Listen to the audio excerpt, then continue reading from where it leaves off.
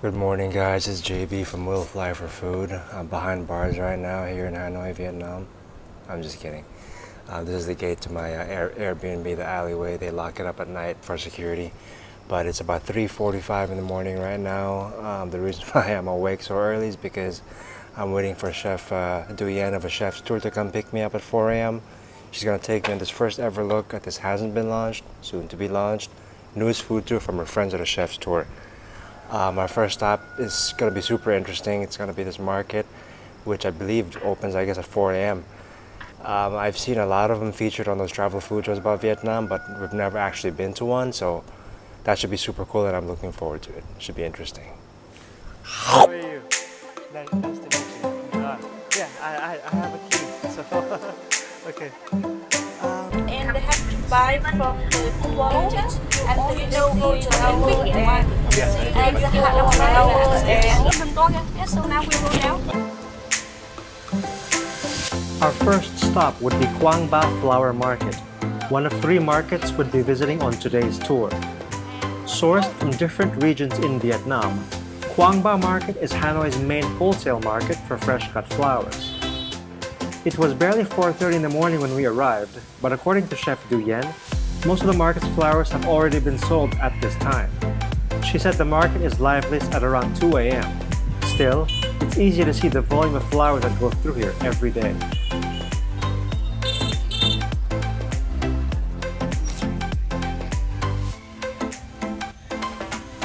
We wouldn't stay long at Quang Ba Flower Market before moving on to the second market of this tour. This is the market I was referring to at the start of this video. Known as Long Bien Market, it's one of the biggest and most important markets in Hanoi, and the reason why this tour needs to start so early.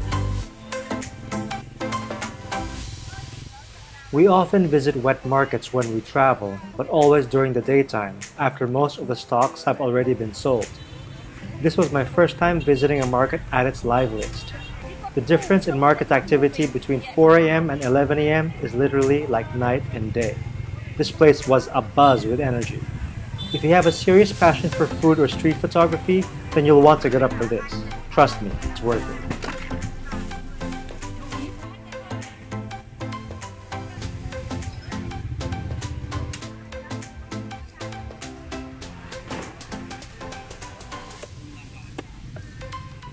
Long Bien Market is huge, so we must have spent a good 2 hours exploring it. By the time we got out, it was already sunrise and time for my favorite part of the tour, breakfast. But before that, let me quickly talk about the third and final market we visited on this tour, Dong Xuan Market. It's the largest covered market in Hanoi and where you can buy some of the best spices in the city. We made a quick stop here between meals to round out the market portion of this tour. Okay, now we can talk about the street food. I've been on many of their tours, and this chef-led tour by a chef's tour wouldn't be a chef's tour's tour without copious amounts of food, and that's exactly what you'll get here. Here are all 6 dishes and drinks Chef Duyen had to try on this tour. Oh, lucky! So beautiful, look at this! All this color and texture, I can smell it.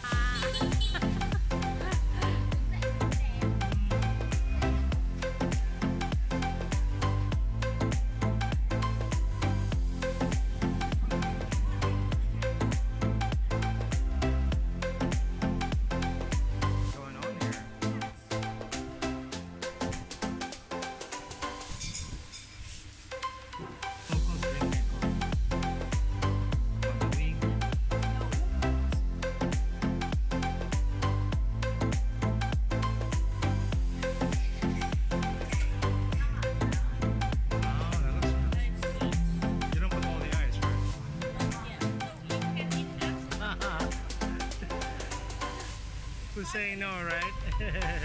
Yes. What are you doing? Cheers! A cheer. Why not? Make a pilas. In Vietnamese, when you drink the beer, you have to say một, hai, ba, yo.